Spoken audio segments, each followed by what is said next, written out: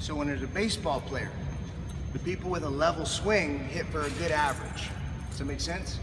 Because the pitch is coming in like this, they're swinging like this, and so they can hit it here, they can hit it here, or if they're a little late, they can always hit it here. So guys that hit, does that make sense? Guys with the big uppercut swing, if the ball's coming in there early, they miss it. If it's coming in there late, they miss it. Or they top it or they pop it up a lot. Yeah, sure, when the uppercut swing, boom, they hit it just right.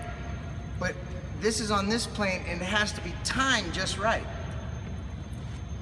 When you're shooting, if your elbow is not under the ball, where the whole groove is through the shot, does that make sense? I gotta be under it so I'm through the shot.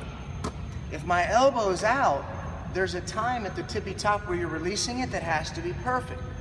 And if you do it perfect, it goes in.